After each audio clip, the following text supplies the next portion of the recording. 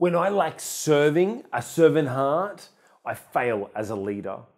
The other day I came into the office and I was just really busy and I had a whole bunch of tasks, a lot of to-dos to get done. And I was running around the office and I was just barking orders at people, giving people tasks and giving people projects and just expecting everything to be done and just chasing.